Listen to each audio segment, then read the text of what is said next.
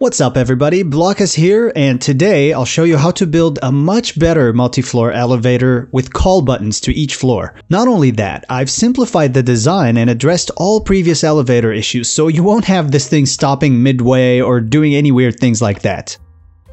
As you can see, I can click the up and down buttons as usual to move this elevator. And if I'm on any other floor, I can just press the call button and the elevator will come to me. And this thing can be expanded vertically as much as you want. You only need some extra redstone links and sequence gear shifts. So let's jump right into it.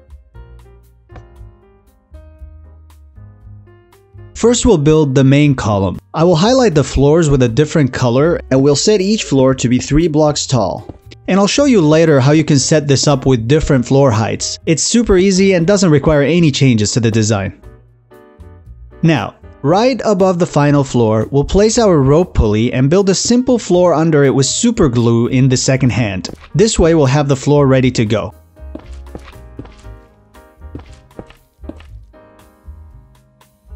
Next we're gonna set up a belt that's 6 blocks wide and we're gonna want a shaft in each block. And once those are added, we'll go ahead and connect 6 sequence gear shifts to the shafts. Now before we set these up, let's connect the shaft to each one of them and connect them with a belt. So now I can connect my motor here and be done with this part. Obviously you're gonna need to hook this up to a survival-friendly rotation source, but it can be anything because there's no speed requirement on this elevator, unlike the first one I've shown you. Now here's how we're gonna set the sequence gear shifts. We'll set the first one to piston 4 meters and keep the arrow pointing out. And we'll go ahead and set the second one to 4 meters, piston, and the arrow pointing the other way. And now we'll go ahead and set the next one to 8 meters with the arrow pointing out, and then the next one with 8 meters with the arrow going the other way. And finally, we'll set the final two to 12 meters with the arrows also going both ways, so there will be one going out and one going in. These are basically our instructions gear shifts, and we will not need to change them at all.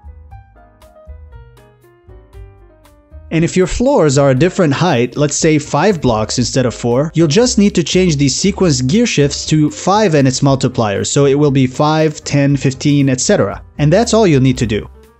And now that this is done, we're gonna place 6 observers facing out, and then we'll place 6 blocks in front of them. So now we've actually set up inputs for these blocks so we can use them whenever we need them. And now it's time to set up the buttons. First we'll start by the up-down buttons.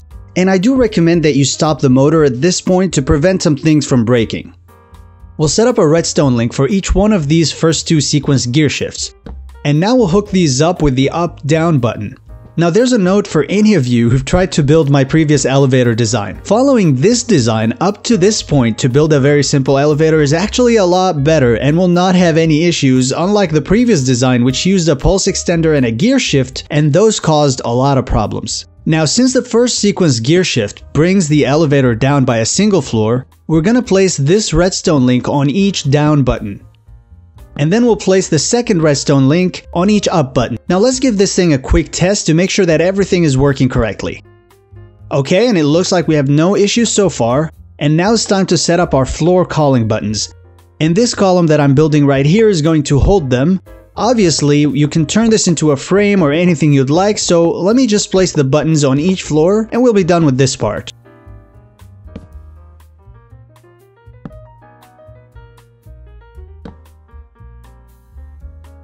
The next part might look a bit strange, but it will make perfect sense. With the elevator on the top floor, we're gonna use super glue and we're gonna attach a column of blocks to the side of the floor with 1 block away from the frame, and we'll go all the way down to the ground. And we're also gonna build it up on top. For this elevator, we're gonna go 10 blocks above, but this number isn't actually gonna hurt if it's wrong. We can just break it and fix it at the very end without any issues.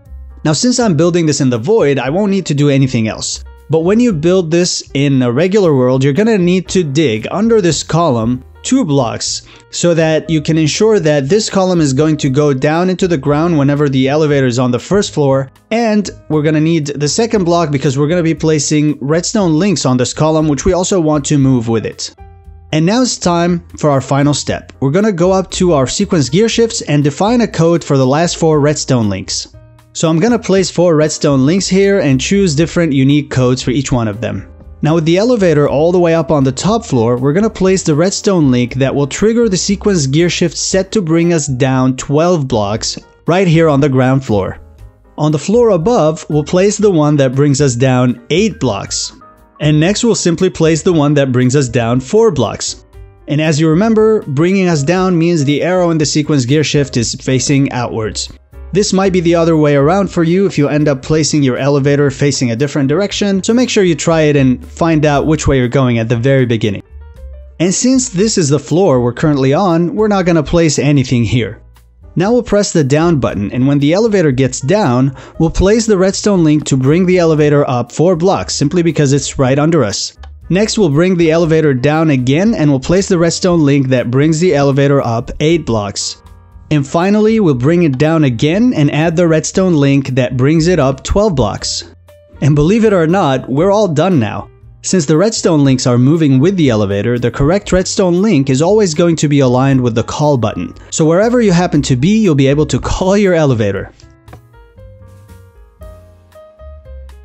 And of course, make sure that when you dig under the elevator for this column that you dig 2 blocks wide so the redstone links can go into the ground as well. And this is the end of this tutorial.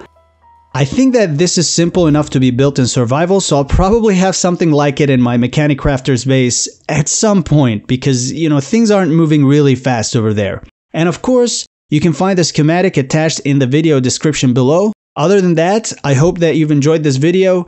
Thank you so much for watching, and I will see you next time.